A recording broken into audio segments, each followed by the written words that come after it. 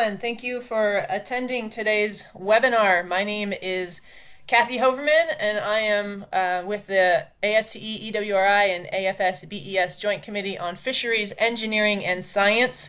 This is our webinar series. We do 4 a year, and this is the first one for 2021. For everyone's knowledge, this is being recorded, and we are working on developing a YouTube channel in which we will place all of our various webinars that we've had. We've only been recording a few of them, so it won't be the whole host of them that we've done for the last 4 years, but we've probably got the last 4 or 5 available. So a little housekeeping for today. Everyone's on mute. You will have the opportunity to ask questions by using the chat window. Feel free to put those questions in at any time. However, we are going to hold off questions until the end of the meeting. There are more presentations to come over this year. The next webinar will be in May 2021 with Gwen McDonald from Save the Sound to talk about their various programs with fish passage and fisheries. So look for that announcement coming out in the next week or so, or sorry, the next month or so, that is. As far as your view, if you double click on the presentation screen, that should enlarge it. Or if you can pick a layout, pick the layout for presentation view. That will also give you a little bit better viewing. If you're following along on the PDFs, our presenter is going to try to identify the pages that he's on occasion, and hopefully you'll be able to follow along with. So with that, I would like to introduce today's speaker. Today we have Bill Rice from the US Fish and Wildlife Service to discuss different methods and modeling employed to design fish ramps and their utility and stability in the river environment, and much more. Bill has been with the Fish and Wildlife Service since 2004 as an engineer and hydrologist conducting aquatic restoration and fish passage work. He holds a BS in geotechnical engineering from Colorado School of Mines and a master's in watershed science from Colorado State University. Bill has designed and guided hundreds of fish passage projects for a host of salmonid and non-salmonid species at road crossings, nature-like, and technical fishways across Alaska, Intermountain, and Great Plains regions. So, Bill, I'd love for you to take it away.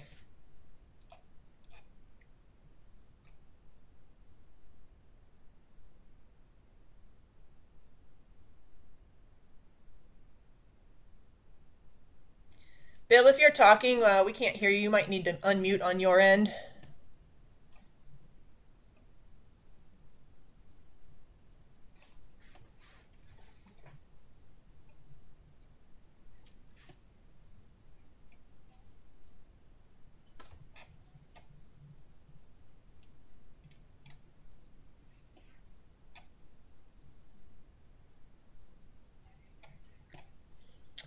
I'm sorry, folks, just hang on while we get Bill reconnected here with his audio.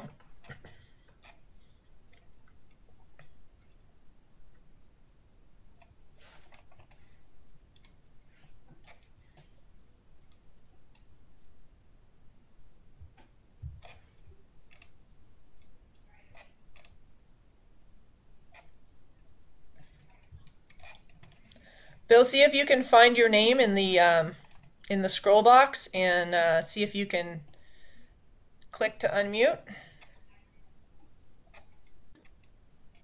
Okay, can everybody hear me here? Hello? Yes, we got you now. All right. Sorry about that. All right, we'll get into it. Again, I'm Bill Rice. I'm a fish pass engineer in the National Fish Passage Program in the U.S. Fish and Wildlife Service. This is a national program that works with just about anyone that is willing to, on a voluntary basis, put fish passage and improve fish passage on their landscapes, private landowners, municipalities, other agencies, what have you. Again, I work in the Intermountain West and Great Plains, and this talk is going to be specific to fish ramps. Of course, there's a lot of ways to get fish passage up and over dams, and ideally to remove them, but that isn't always the case across our landscape. One of the reasons fish ramps and other actions are needed on dams is that there are a lot of them.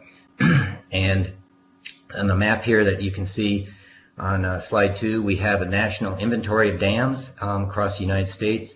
And if you look at west of the Mississippi here, this blue line, you'll see that about 55% of the dams in the nation are located west of the Mississippi. And that total amount is about 22,000 dams west of the Mississippi there. And here I've highlighted the Great Plains and Intermountain West regions. And when I use the word region, this is the area that I mean here. So we have plains and intermountain area, which encompasses probably 3/4 of those dams documented west of the Mississippi. But of course, as Mark Twain said, whiskey's for drinking, water's for fighting over. And in our arid to desert and semi-arid environments, water is at a premium. And so we need to figure out ways that we can get fish over these structures and keep connectivity while allowing people to get their water use. One of the ways we do that is figuring out how many undocumented dams there are. And even though we have this national inventory, it does not document everything. One, we don't have an inventory across our area, our region. One way we can think of this, though, is look at our southeast portion of the nation, looking at the Southeast Aquatic Resource Partnerships efforts over the past decade in looking at these various states in the southeast. And the graph on the left, you can see these different states listed here, and the blue is the national inventory of dams as per 2020 and what's documented in them in the national inventory. The red is what their aquatic teams have been documenting over the past decade. And so you can see that there's a lot of undocumented dams out there for water supply and irrigation primarily. And we expect this or more across the western regions that we work in. And we are actively trying to document these as we go along, but it's a long process. What these supply and irrigation diversions would look like in our area, there's a couple of examples from Montana. These are these diversions that we work on in our program are typically less than 3 meters in height, so they're what we call low head dams. And they're primarily, like for the wood and metal one on the left here in the Big Hole Valley, they're getting a farmer's irrigation water here. And sometimes they'll have some type of structure on them. You see this little denial weir on them. That's quite common in Montana, unlike elsewhere. But those are specific for typically only salmonid type of species. Another example is from wood and metal is just pushing up some rock in the river, like here at the Allendale Canal intake in Montana as well, because of water rights and how they're in the West. A lot of folks have free reign to put these, bulldoze up some rocks, put in broken concrete or what have you here to back water a little bit to get water through here. A lot of these structures were put in many years ago, over 50 years ago. So what we're finding is that a lot of these structures, especially the mom and pop type of structures, are having to be redone, and because they're at the end of their useful life. And over half, I think, of our programs proposals that we get are now dealing with these types of low head dams. Of course, there's a lot of ways to get fish up and over these things. This is just a schematic of the different types of fishways that are out there, and everything from super technical to then nature-like. What we're going to concentrate, obviously, is on the nature-like aspects of various fishways. These are engineered, they're not natural, and quite highly engineered. And so we're going to use the term nature-like in this talk. We're going to concentrate on ramps and partial ramps being only partway across the river, ramps being the full river width, and then talk about some design alternatives between both rough and channel through step pool options.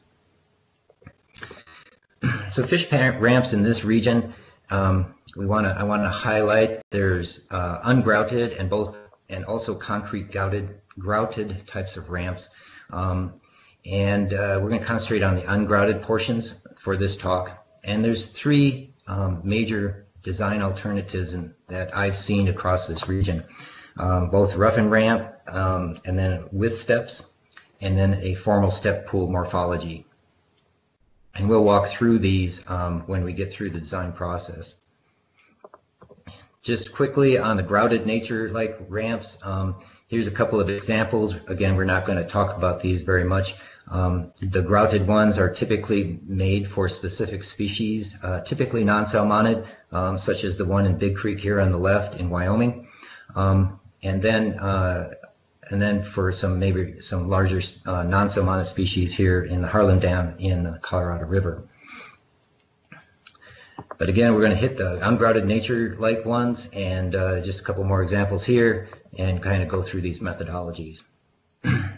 The design criteria that are out there have a bit of a range, and so we're going to start on the right here. On the East Coast, this is Region 5 of the Fish and Wildlife Service's Design Criteria Manual. And the nature-like fishway design guidelines that were done as an interagency effort. These are good places to start with. They have some design components that we can use here in the Plains and Intermountain region. The fish performance aspects are obviously on the East Coast oriented, but a lot of the other portions of them are applicable to designing of rocky ramps in our area.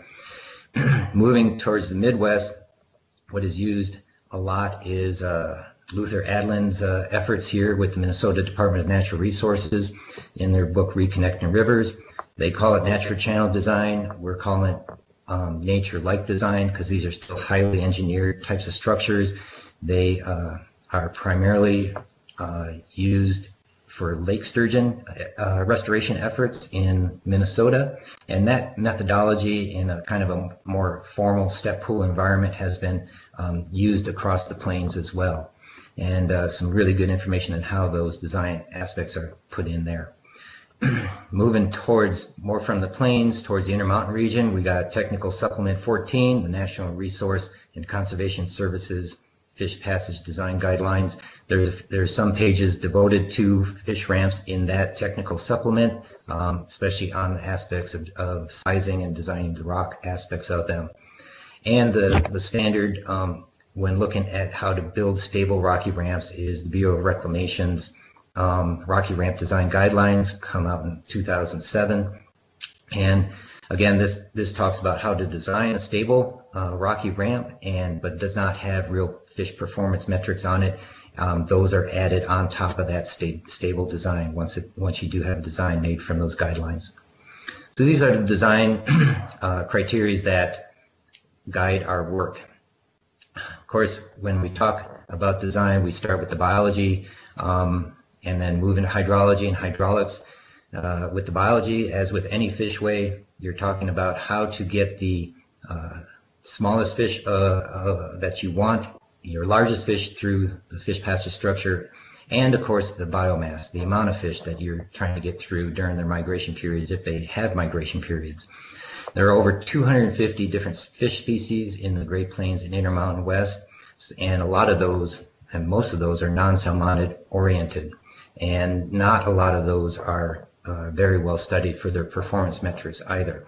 So it becomes looking at being playing very conservatively and hoping that you get the right mix. And that's the power of rocky ramps, is you got a lot of velocity differences that can allow different species to get up them. So a lot of the times in our region, we're dealing with a trout species, a salmonid species, and a small, less than 100 millimeter in size non-salmonid, and trying to get them both up the same type of ramp. Of course, we do have some larger non-salmonids, our pallids, our sturgeons, those types of species. They don't really jump. They don't really, they're bottom dwellers. So if you're anything large but not in non-salmonid, except for being a carp, you have special aspects, you have needs that you have to take care of. And of course, we have salmon on our western parts of our intermountain area, and we also have other migrations, walleyes and suckers and other larger fish that we need to accomplish, especially on a partial ramp, making sure it's big enough to accomplish and get those fish up through without delaying that migration too much. So again, for the smallest species, we're concentrating on the need for low water velocities and turbulence, especially in our region. Small non-salmonids are quite susceptible to turbulence issues that we have in our deserts and Great Plains. And also the largest ones, they primarily need depth and space. They do, but they have larger turbulence limitations and velocity limitations to watch out for. And of course, we need space for our biomass as well. Some examples of the performance aspects of these fish. I like this one from Colorado Parks and Wildlife in 2015. They've since updated this, but I like it because it shows quite clearly the differences that we work through. Here are non-salmonids, our minnows and darters, daces and suckers, and their velocity efforts. And you can see that compared to trout, they're half the abilities that trout and salmonids have, at least. This is burst velocity, burst velocity here, and the other aspect here is the vertical drop. So the other aspect to look at is that their jump ability is about 0. And so while trout and other salmonids cannot, and that plays a huge role in the type of ramp you want to design in our region. Moving on to hydrology, just a couple of aspects here. Obviously, we have our design flows for keeping a stable structure, looking at either 25, 50, or 100-year flow events. I've seen some of these designs for these 3 off and on, probably in the last 5 years or more. People are only designing for that 100-year flow event, which makes sense in this day and age. And these dotted lines here in the schematic represent the high and low fish passage flows over a typical weir or rock step in a ramp. On top of that, we have to look at either our fish migration flows or high and low fish passage flow options. They're either migration oriented or some type of seasonal orientation. And typically we start with the 5 and 95% annual flow duration curve. So what is the flows of an average annual year most of the time we want our fish to get through?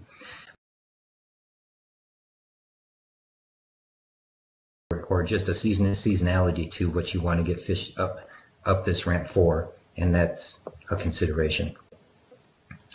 Taking all of that, kind of going into the modeling realm, one dimension works fine most of the time is what we find out here. 2D is becoming much more common, and people do it as a matter of course a lot of times now. It's more important if you have complicated hydraulics, braided sinuous channels, outside bends, that sort of thing. And we typically don't see 3D modeling on our rock ramps, especially on these slow head dams where it's more mom and pop oriented.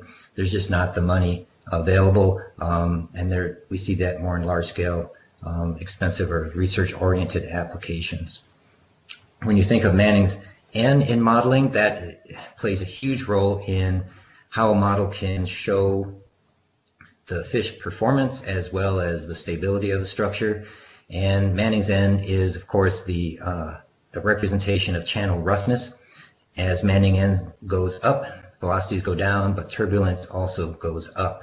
And that interplay between velocity, turbulence, and channel roughness is the balance that one must achieve when trying to get fish up a ramp.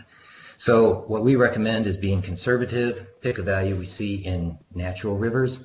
That it ranges from 0.025 to 0.045 range. That's the sweet spot if you can do it. If you cannot, then watch the modeling efforts versus reality. You know, Manning's higher than 0.04 may be problematic. If you are dealing with a rocky ramp that's greater than 1% in slope, really run your turbulence numbers and be aware of them. You know, a model can give you, it allows you to put whatever in for Manning's N. I've seen 0.08, I've seen even 1.0, but those are Manning's N's that you find on floodplains with a lot of vegetation and down trees, and trying to realistically simulate that in a main stem flow with roughness likely give you a ton of turbulence issues. So some of the differences here between a roughened channel towards the step pool rock ramp in calculations and design process is the hydraulic controls. Hydraulic controls on the roughened ramp are influenced by channel roughness or friction, so the Manning's N equations apply. On the step pool, you see here that it's a series of weirs going downstream. And so the hydraulic control here is weir equations, weir flow, and coefficient C. And there's two types of weir flow, and we'll get into that a bit later, but there's submerged and free flow weir flow. When we look at slopes, we in Fish and Wildlife, we recommend that you design these roughened channels at 3% or less. That is fairly well documented here in the Plains and Intermountain region. A lot of research by Colorado State University and up in the Montana State University showing that anything 5% or less can pass a fair bit of the non-salmonid species, but at 3% or less is the sweet spot. That's where you get a lot of the variation of species able to pass these structures. Concurrently on step pool, these can be increased up to 5%. Again, if the fish can jump that you're designing this to, note that salmonids themselves, yeah, it can get pretty steep and they can still make their way up there. The last difference here is for roughened channels, they're a resilient design. It's not as susceptible to unexpected high flows and shifts in material. It's pretty flexible design in that regard, especially in the ungrouted sense. For step pools, some monitoring level and maintenance may be necessary when you end up with small alterations in these steps. Any change to these steps is going to change those weir hydraulic equations and may affect the performance of your fish. So here in slide 17, I'm going to talk a little through the design procedure. You can see here a schematic looking at a plan view of a rocky ramp with the flow coming from top to bottom, and the cross section here. Typically, these are designed with a low flow arena and a high flow arena for fish passage.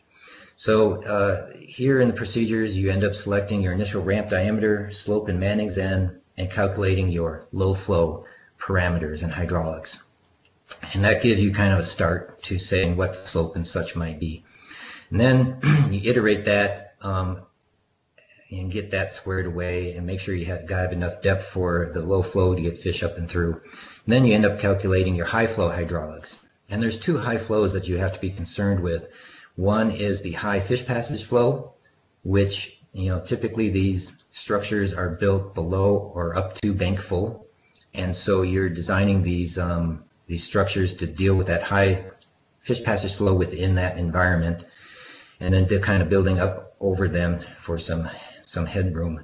And then you're designing for your stability factors, so your 100-year flow event, so that they are stable. And so you run those iterations, and then once you get those set, you start conducting your riprap design.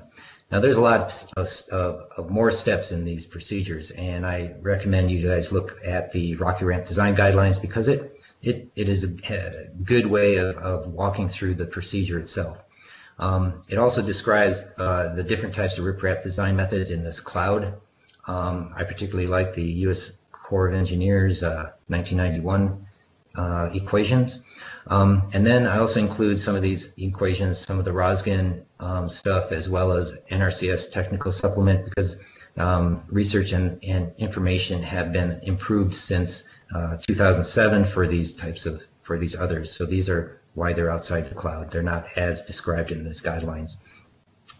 After iterating and all that, realize that the riprap is 30 to 50% void space when you design it, and so you want to also make a well-graded mixture so that you keep the water on top of the ramp, ensuring enough fines are in it and such. And so there's ways to do that with the Fuller-Thompson equation and other types of equations to maximize that density, make a well-graded mixture, not lose your river into your ramp, and keep water on top of it. After you've done all through that, you look at your entrance and exit transitions, do a biological review, go back and see, make sure that your high and low fish passage performance metrics are being met, and then add your special features, boulders, clusters, step pools, what have you, onto the stable ramp itself. So that's the basic design procedure laid out by the Bureau of Reclamation. Again, we're going to talk through these three design alternatives. We're going to look at some examples of designs that have been put out on the landscape and what they look like. And so this is an example from Little Medicine Bow River in Wyoming. This is a grade control fish ramp. There's a bridge here on the plan view, and this plan view is fairly busy. And so there's only a couple of things I want to point out here. You can see that it's a very thick material. This thing should not go anywhere within that 100-year flow event. This ramp was designed to pass warm water species, a couple of types of daces, long-nosed dace and another, as well as stone rollers. And this was designed at a 4% slope. So a little more than what we would recommend in the Fish and Wildlife, but still below the 5% that Colorado State University has been finding is where these fish would pass. And one thing is that the questions I've got is how do you design the roughness top here between the boulders and making the actual riffle top itself. And what you find a lot of times is that you'll have notes like this where you're saying large boulders be placed at variable elevations to create complex channel geometry as directed by the engineer. And so it becomes a sort of a bit of an art form by the field engineer to design that. And so let's look at what happened in this one. This one looks like it's got a lot of good roughness features, definitely engineered. It's not looking like the natural creek, but it's got a lot of good diversity in it. And have been asked, how do you design and pop these rocks up to get fish passage performance? And I will say that in my view, the guidelines for placing these habitat boulders and such are not out there in any real detail. There needs to be some study involved with how we place these habitat boulders. I will say that if you're using like a one-dimensional or 2D model and you are getting your average velocities correct with your riprap rocky ramp design, that you may not have to place boulders such that you're trying to get a fish from one boulder to the next, because your overall is working within that fish performance metric. However, if you are on the edge and you're not getting your average velocities in your model to work for the fish, you may have to make sure you have enough habitat boulders in there so that a fish can go from one to another. And that becomes a sort of a art, I guess you might say, and an estimation. What I will not go into on the left here, and I can if there's a question at the end, is these other aspects here. These aspects are from river restoration literature that I have found over the years and are more involved with how stable these habitat boulders should be in the environment of that main channel.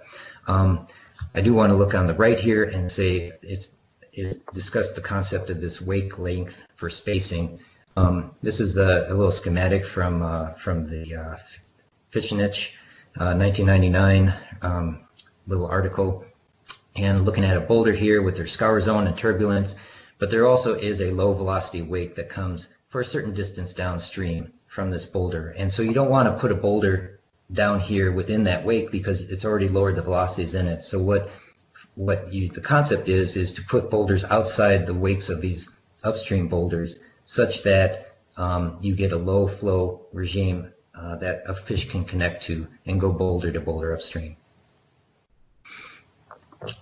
Going on with the second rocky ramp that we, roughened ramp that we want to look at is on Granby. This was put in last year actually in Granby, Colorado on the Fraser River. This is a municipal intake here for the municipal water supply of Granby. It's a rocky, very rocky dam here that is about 7 feet high. What was put here was a rocky ramp slope that was 3.7%. This was designed both for brown and rainbows trout as well as mottled sculpin. And mottled sculpin you would think would have pretty low performance metric, and they do.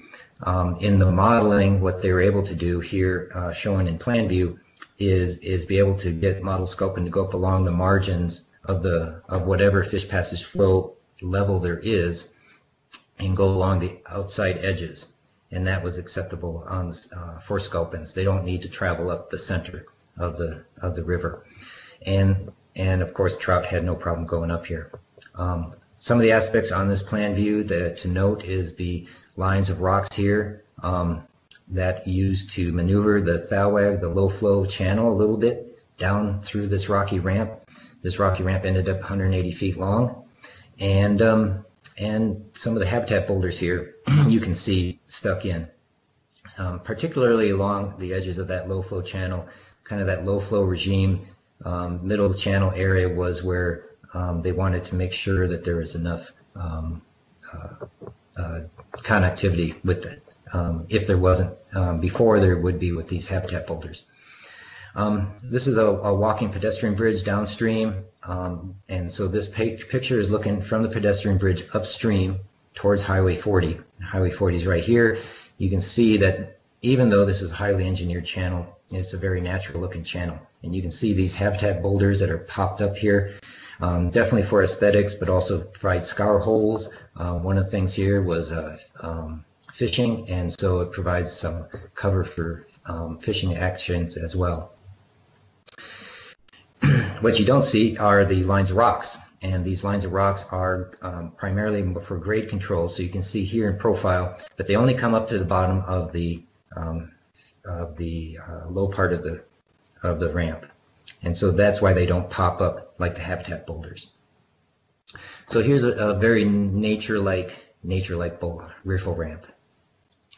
Moving on to riffle ramp with steps, you can see here that this is a project in Horse Creek for Snake River cutthroats, looking at putting a grade control riffle ramp through a culvert replacement.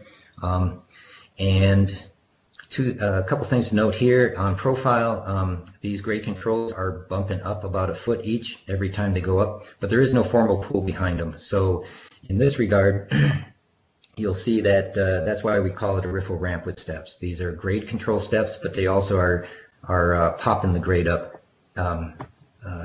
each time they show themselves. What's nice here is they do provide some gaps in between those rocks that would help for small fish, of course, and other fish. They're not right up against each other, but also they've got some habitat rocks in between. I don't have a picture of that one per se, but I do have one in Nebraska in the middle loop. And one thing I want to point here is these lines of rocks. These are the steps. There's gaps between them, but there is no formal pool in between these rocks. So that's an example of kind of a visual of that. And now we go to the formal step pool rock ramps. And this, if you Google step pool rock ramps, you're going to come up with this in Google every single time. It's all over the web. So there's nothing new here. We've got formal steps made that fish can jump through or get through between the rocks and rest in the pool and go up in either a partial sense or the full river. A couple of aspects of step pool approaches in our Intermountain region is that this is a cross vein design for step pool approach. You can see that it's for irrigation, diverting that irrigation, but also providing primarily, but also non-salmonid passage, but also primarily salmonid passage in many instances. And it's a formal design, Rosgan design. Here's one example on the blue. You can see the size of the rocks associated with these formal cross vein approaches and how it diverts water over to the intake. So these are very common across the West. Another step pool approach, again, Luther Adlin's and Department of in Minnesota, the state of Minnesota's approach here, looking at lake sturgeon and other species. Again, looks very much like a step pool approach. It uses a lot of variation in the rocks, some gaps through them and such, in order to get these bottom-dwelling lake sturgeons either through the rocks and then rest at these pools, or at higher flows to get them up and over them, probably using submerged flow weir coefficient equations. So just a generality here on looking at these step pool rocks ramps, looking at steeper ones versus not steeper ones. Obviously, the steeper you make it, the cheaper you make it, but you end up having to look at higher drops per pool, higher water velocities, lower water depths, lower pool size, and higher turbulence. And again, those are fine if you're talking especially non-salmonid species or salmonid species. But when you're talking non-salmonids, you may have to extend that out quite a bit. And of course, when you extend it out, all of these factors go opposite of each other. You got lower turbulence, lower velocities to deal with, and a better ability for non-salmonids to pass through. In cross section, you can see that you have 2 or 3 rock types of for scour protection here at the steps. They're designed for the 100-year flow event stability. There's slope on the arms. There's either low flow notch or spaces between the rocks in order for low flow speed and small species to get through. When you talk about turbulence, I want to show that this, in terms of some recommendations that our Northeast region has put together. Turbulence in general is a equation of energy entering the pool over pool volume, and we call it energy dissipation factor, or EDF. What we recommend in the Fish and Wildlife to keep that above 1 can facilitate fine sediment movement, keep your sands going through the system, and then for non-salmonids, we try to keep it very low, like 2, 2.5 if we can, although it's very little studied. There's only a few studies that I know of in our region where we know that turbulence causes fish to forget or not be able to find upstream with even a little bit of turbulence in the system. And so this is an area that does need some more study. Another thing with these steps is the difference between free weirs and nature-like fishway weirs. So free weir here is more designed to accommodate jumpers. Non-jumpers can not as easily get up and over this thing. Salmonids, salmon, carp, they're able to get up through these things. What we look at and recommend for non-jumpers and in the non-salmonid environment are submerged weir flow equations. That allows them to hopefully get up through here a lot better. And this is a busy slide, but I do want to point out that this is a plate from our Northeast engineers where you can take this into the field and slowly doing something like understanding if you know what your head difference is between 2 steps, you can calculate through this plate and come up with a velocity in the field and compare that to the velocity metrics of your fish of interest and see if this is passing fish or not. On the construction side, it's a tricky puzzle to put together. Your footer rocks positioned so that sliding cannot occur, so they're kind of banked up against each other. On the back end, you want to tighten this up with geofabric, clay, and silt. Try to put these close together and in order to make a pool environment. And yeah, so it takes some finesse and time to put these together. So those were some of the examples and design thoughts there before these 3 alternatives. Again, they're all engineered fill. They're nature-like. We have some that are really pretty nature-looking. We have steps that don't have pools, and we've got formal step pool morphology. So now I want to go into just a few slides about some of the research that's been done in our region over time, starting in the early 2000s here with Brent Mefford and the US Bureau of Reclamation. They did a lot of case study research and case studies, looking at even to the degree of going to a full-scale roughened channel test facility here in Denver. And what they found was for non-salmonid passage, and this in many ways is primarily for species in the Colorado River and down in the San Juan Basin, as well as potentially in the Rio Grande, is that they found that this chevron style angling and 2 different flows coming through these steps were most effective in passing salmonid species. And so what they wanted to design is something that could be reproducible, pretty easy to install. And a number of these actually got installed as side channels on a number of different dams across the West. They came up with different angles, best angles to use for angling, gaps between the boulders, kind of some spacing there, and also some thoughts of how easy to make this. You have a tuning boulder and you have some other large boulders. So this was simulated in a CFD 3-dimensional environment and everything, and it worked really well. But they didn't stop there. ended up happening is they then took this and said, well, could we do this in a technical fishway manner? So, so here you can see the government Highland Diversion Dam. They actually made these chevrons out of metal and looked at a dual slot, vertical slot fishway, and to get non-salmonids up through here. And this dual slot idea and this chevron idea was key in getting non-salmonids up these facilities. Also, the same concepts applied towards a cylinder fishways. This is the Price stub on the Colorado River to get non-salmonids passage in a side channel, and that has worked well as well. Interestingly, in the 2000s, in Australia, they also designed things called cone fishways, and this was developed in the because in the outback and other places they had a lack of rock to make these rocky ramps, and they said, well, we got sand, we got a lot of ways to make concrete. And so these have been developed over time and have worked extremely well with the small species in Australia and also been effective in Southeast Asia. And they've come in lots of different shapes and forms. So the rocky ramp analogs are a really interesting aspect of what's been developed over the last 20 years. Other research out there is Colorado State University looking at different rocky ramp. They have a rocky ramp simulator flume. There's been a PhD and several master's students through here, again, where we gained a lot of understanding in effective slopes and roughness and that sort of thing. The current master's student with Dr. Murick is looking at different types of surface roughness on passage success and effects of light levels as well. And there's a couple more master students in the pipeline there.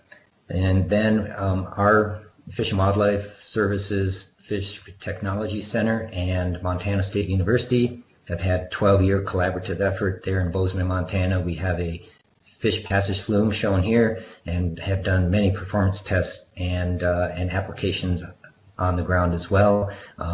Definitely a good place to check out. Lots of students working on good research there. So that's some good things on the research. On the monitoring side, this paper that came out by folks at the state of Colorado is one that just came out here in late 2020, and is probably the most extensive one that I know of in our region. And there's a lot of information here talking about this evaluation of a rock ramp fishway, and also confirms a lot of the things that were found at Colorado State University. Two aspects out of this paper that I wanted to highlight was this idea of variation of velocity near the bed and with depth average velocities. And so this page 42 here, this graphic up on the upper right, you can see that per fishway discharges versus average velocity, looking at the bottom and depth average and surface velocities at these different discharges, you can see how the bottom velocity, this dark column, stays pretty low even as the discharge increases. And so what they found is even if the depth average velocity went above the fish performance burst velocities, if the bottom velocity stayed below that, the fish performance metrics, the fish were able to follow that bottom up and negotiate the fishway. And that is great, and it works with fish that can flow around the bottom. But if you have a middle swimmer, middle column swimmer, that's not as good an information to know. But what is nice here is if you do have these bottom swimmers, that they can negotiate a much lower velocity than your depth average. The other nice thing that came out of this was when they formed this fishway in 2016, there was a jump, and a turbidity barrier here, a turbulence barrier. Non-salmonids, they could not negotiate this very well. And when they extended it, then they got a vast improvement in these non-salmonid passage, these small fish less than 100 millimeters of daces and other fish.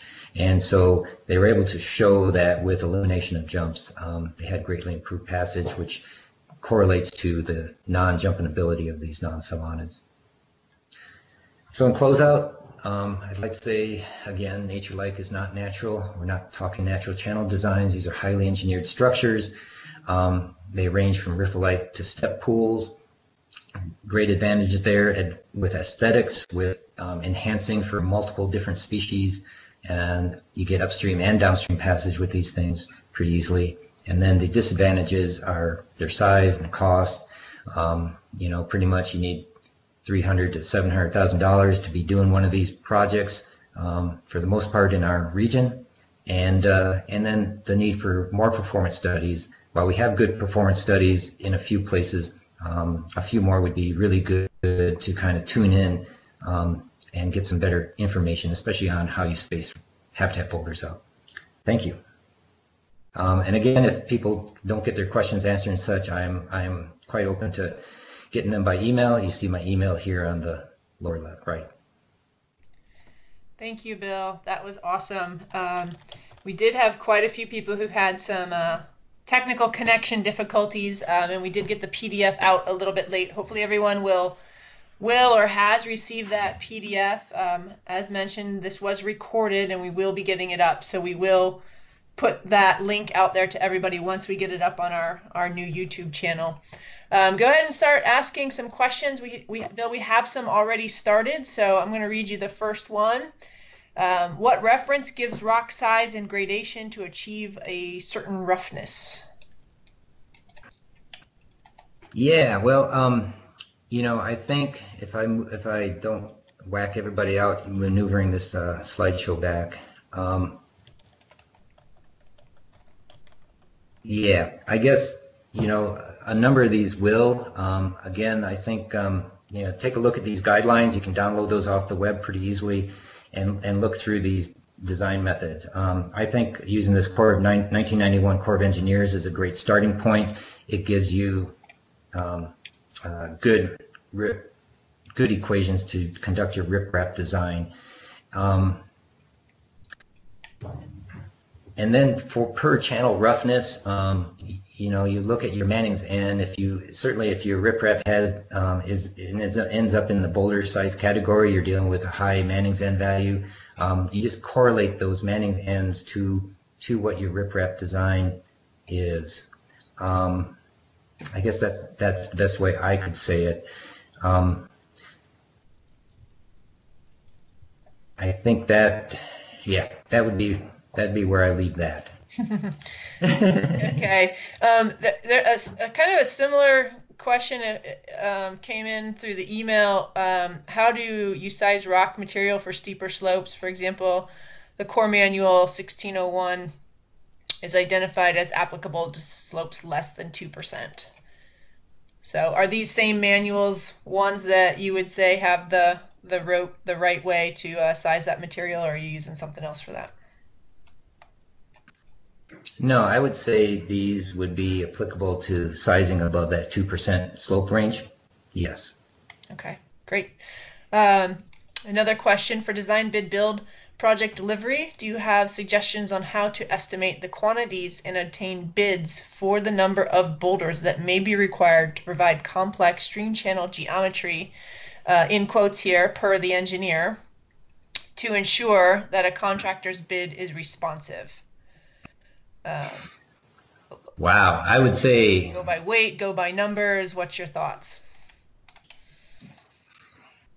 Yeah, some of that depends on the agency doing it. Some, like Department of Transportation typically works by weights. Other entities work by number, and yeah, so it just depends. That answer to that question is a much longer discussion, I think. So please email me that, because I do have some thoughts that way. It just would take a while for me to get out a lot of that information. But in general, I would say estimating, given a nominal number of boulders, and if you can know their size, and that you give it a certain strength, competency, like a very solid boulder, people can estimate weight. And so if they're then giving you costs, they can, and if they need to go by cost or by number, they can go either way, because they can calculate out the amount of weight those boulders would be. Okay. Thank you. Next question. Can you speak about the extent of bottom roughness or variation to best benefit small and weak swimmers along the bottom low V margin? Low V zone, sorry. Low velocity. Yeah, you want a lot of good roughness. What I always think of is looking at natural riffles and making sure that what is put in has that kind of roughness associated with them. The more roughness you have within your mannings end of a natural river, of course, again, we recommend staying within that 0.02 to 0.045 range. The more roughness you have there, the more hidey holes the small fish will have, and that is still needed within that low flow environment, because depending on the species you're looking at, we have species like stone rollers and other types that will only move at night. They hide under rocks, and they're going to need that type of roughness in order to negotiate something of that nature. Whereas something like a darter or something will just shoot on through. But again, some of the darters that we have in our region have been looked at, and they don't have any slow muscles, slow twitch muscles. They only have fast twitch. That's why they're called a darter, and all they can do is dart from place to place. And so even darters need enough roughness so that they can dart to a rock and rest, and then dart again. All right, we have a few more questions. More are coming in. Can you suggest a set of metrics to monitor for performance post-construction for structures that go across the whole width of the river? Set of metrics. Yeah. I think there are some sheets out there that kind of lay some of those things out, but one thing is has it been designed at the slope that the design called for? One of the, and it sounds simple, but one of the things that folks have found is that you design something that's at a 3% slope, and what tends to happen in the field is that it's put in at a 3.5 or 4%, and it seems to be a natural aspect of construction for some reason, that these things get put in just a little bit steeper than what your design is. And so looking at simple aspects like that, slope, using, like if you have a step pool, using that plate that I showed where you can get the differences in height. Are the differences in height compared to design okay? And if so, calc out kind of what the flow velocities are and compare that to your burst velocities of fish. And then on the spacing, I think I had a slide where, if you're putting habitat boulders in and such, that those are put in so that you're not inadvertently shooting a jet of water at your bank, unless the bank's armored, of course, and creating some excessive erosion in that way. So some of those basic stability parameters would be well worth looking at. And I'm happy to answer more of that question. There's a lot of things you could do, in looking at those rocky ramps. Happy to talk to you more about that. Great. Okay, we have more time, so we have more questions. Do you have any guidance on width on very large rivers? Is there a width that is wide enough relative to a river that is 1,000+ feet wide? So I'm assuming that yeah, if you're not, I have not seen width being and having a like a factor that you may be getting at there. When you're looking at a partial ramp, what I see more often is that the guiding that is, if you got a 1,000-foot river, it's going to be a very expensive project. So you tend to look at a partial ramp.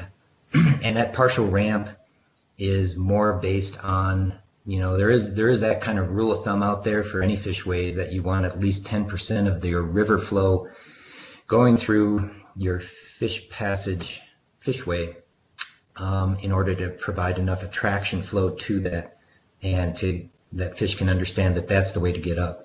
That is kind of the rule of thumb. If once you get rivers too big, that 10% gets a little too much as well, and so then you kind of pare that down and look at the two-year event or something smaller of that nature, and then end up sizing your partial ramp to that metric. And it doesn't have to be a 1,000-foot river. I mean, there's plenty of times where people are trying to figure it out from a partial ramp standpoint when it's not going to garner the type of money and capital it's going to take to do an entire project across the entire river. And so you start thinking then of partial ramps and even technical fishways and balancing the costs of those against each other. Great. General question here. What is the steepest roughened ramp step pool you have experienced? Yeah, well, when I was working in Alaska, I in the Tongass, I always saw some of these pictures from the Forest Service there, and obviously they are replacing culverts, but they're replacing culverts in a aquatic organism passage manner where they're embedding that pipe, and a lot of times you actually are putting some type of ramp up and through them, much like we saw in this Horse Creek example that I showed. And in those respects, that's why I put 15% in this slideshow. Is that's the maximum I've seen an actual picture of, and according to the Forest Service, it's actually been working great. Of course, they're working with salmonids in that environment pretty much strictly, and not worried about anything else up that steep. Good. Another question came in through our email. Can you discuss how you require or specify washing in of the fine materials during construction to prevent the rocky ramp from losing surface flow during low flow conditions? Yeah, the typical manner there is it's pretty standard to put it in 1 foot lifts and wash the fines in. So you put your riprap, your larger component down, and then your what you want to fill your void space with, and then basically wash it in. Then you have a sump at the end, and then you kind of circulate that type of water, so you're not putting a lot of turbidity downstream in that manner. That is probably the best way to do it, because then you've already got some compaction from the water movement in there, and so that's the best way I've seen it done. Great. Okay. I think we have time for one more question that came in on chat. Is riprap still an effective solution for large-scale dams and rivers? Yeah, I am for large-scale dams and rivers. I would say yes. It kind of depends on the scale you're talking about to some degree, but I think for large-scale dams and such, the costs are just going to get too large, and then I would be balancing that in a cost-benefit analysis with more technical fishways. Of course, it really depends on the species you're talking about. Rocky ramps are not a panacea for these things. You still have issues with sediment transport. You still have issues with other things because you got this backwatered environment upstream, right upstream of it. And so, these things are designed to just get fish up and over these things, but then they end up in this backwatered pool environment, which also has its issues, with predation potentials and trying to understand how a fish understand what's upstream in this lower velocity pool that they just got into. So I would think it depends on the place and the project and how it balances out with the costs and the species of interest. Great. Okay, if you can answer this next one in very short order, it's the last one we have, and we will close on this question. The the design procedures for rock ramps, they're quite old, published in 2007. You've mentioned a few other things that you use to supplement knowledge. But do you know if there's another effort underway to update the methods in a single document? At this point, I do not know of any effort in that regard. I think it's a great point because one of the impetus for me putting this show together is to kind of show what's out there and things, and hopefully people can start having that conversation, because I think there's a lot that could be done in putting together better design criteria, and especially since some of the best stuff has been done way back in '07. And so yeah, great point, and I hope we can continue that conversation. That's great. Well, Bill, thank you so much. This has been a wonderful presentation. Lots of good questions. Thank you all for who have attended. Thank you for sticking around through some of the technical issues. And again, we will send out the PDF one more time through the Fisheries email address. I had sent it through my work email account, so you might see it come through me, but we'll double down and send it through our Fisheries email account as well. Thank you all. Thank you again, Bill. This has been great. Everyone have a great day. Thank you, everyone.